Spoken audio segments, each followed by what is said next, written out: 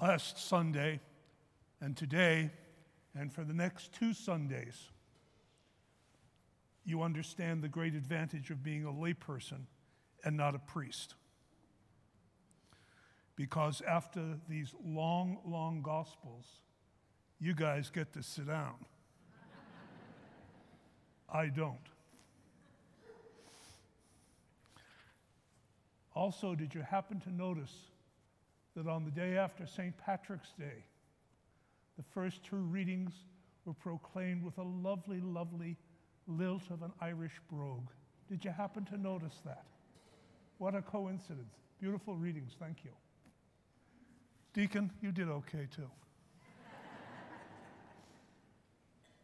Today we celebrate Laetare Sunday.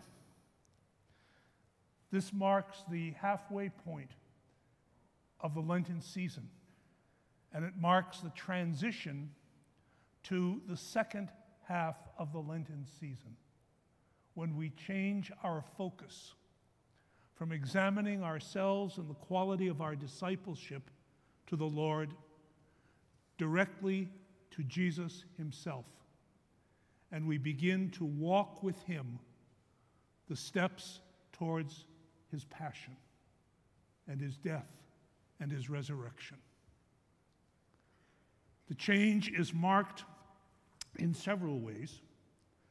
For the first 3.5 weeks of Lent, the gospel has been taken from the synoptic gospels, the daily gospels, Matthew, Mark, or Luke. All of a sudden, beginning tomorrow, or beginning Monday, the gospel is always taken from John's gospel. And it'll be that way up until Palm Sunday. And so we begin the second phase of our Lenten journey.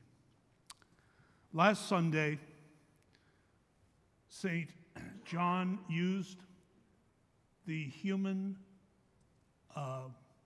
reality of thirst and hunger. And we saw how Jesus led the Samaritan woman from focusing just on physical thirst to coming to fullness of faith in him, so that her spiritual thirst was also solved. Today, the theme is light and darkness, sight and blindness. Also elements that are very, very close at hand to all of us. Jesus encounters a man who was born blind he was blind from birth. And in a very simple way, he cures him of his blindness. No big deal. And the man goes off, and everything is going fine until the good old Pharisees enter the picture. And of course, the Pharisees have no use for Jesus because he violates the Sabbath. When he made the mud with saliva and a little bit of dirt, the Pharisees considered that work, and that violated the Sabbath. Therefore, he was a sinner. And so they start in on the blind man.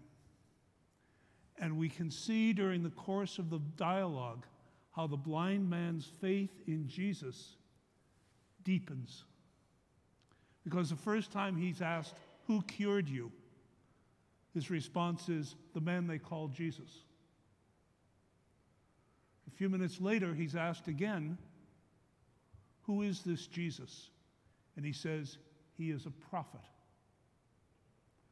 And then when the Pharisees say, "Well, he's obviously not from God because he violates the Sabbath," and the blind man starts arguing with them. And he says, "If he's not from God, how could he have given me my sight? God doesn't pay attention to sinners. He pays attention to people whom he sends." And then finally, Jesus asks him, "Do you believe in the Son of Man?" "Who is he, Lord, that I might believe?" "I am he." And the man falls down and worships him. He has come to the fullness of faith. In the meantime, the Pharisees, who start off the gospel perfectly able to see with their eyes, and so full of themselves, and so full of the certitude that they are the sons of Moses, and they end up progressively getting blinder and blinder and blinder to the spiritual reality. And that sets the stage of what we're going to see in the Gospels coming up in these last weeks of Lent. How some people come to faith in Jesus, other people harden in their opposition and their obstinate refusal to believe in him. They sink ever deeper into their own blindness. Now, what has this to do with thee and me? It has everything to do with us, doesn't it? Because we are just as liable to be spiritually blind as the Pharisees were. If we are so pig-headed and so certain that our way is the only way, that we don't have to listen to God, we don't have to listen to Jesus. One of the most absurd statements I ever had made to me was made by a good friend. And somehow the subject of forgiveness came up. And this guy says, I don't have to forgive. That's God's business. I want retribution. And I said, do you realize that means you're not even a Christian? Or else if you are a Christian, have you ever read the scriptures? The one thing that Jesus demands of us is that we be willing to forgive. Every time we say they are our Father, what do we say?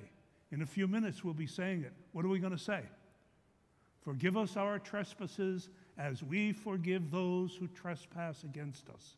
What do we mean? Forgive us our trespasses to the extent that we forgive those who trespass against us, who sin against us. And if God took us literally on that one, wouldn't a lot of us be in trouble?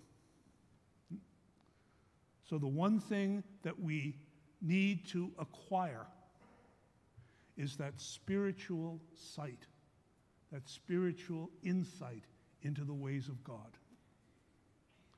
The first reading also speaks of the same thing. Samuel is getting ready to anoint the second king of Israel because the first king, Saul, has fallen out of favor with God. And so the Lord directs Samuel, go to Jesse of Bethlehem and have him present his sons, and I'll tell you which one I want. And so Samuel does. And the older boys come through, and they're very impressive looking. And God says, no, it's none of these guys. Finally, Samuel says, well, do you have any other sons? And Jesse says, well, there's the youngest. He's out tending the sheep. Send for him. We will not start the sacrificial meal until he comes. And as soon as he walks through the door, Samuel, who has been given the spiritual insight by the Lord and is responsive to the Lord, says, there he is. That's him. That's the one the Lord has chosen. That kind of spiritual power, that astuteness of spirit, to be able to see things the way God sees them, instead of the way our stubborn human nature insists that they have to be.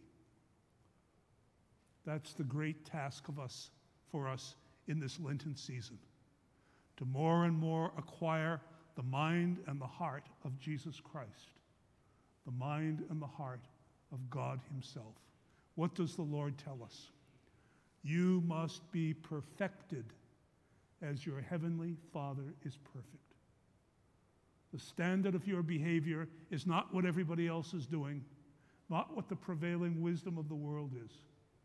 The standard of our behavior as followers of Christ is nothing less than the perfection of God himself, which is taught to us by Jesus Christ. Got it? Good.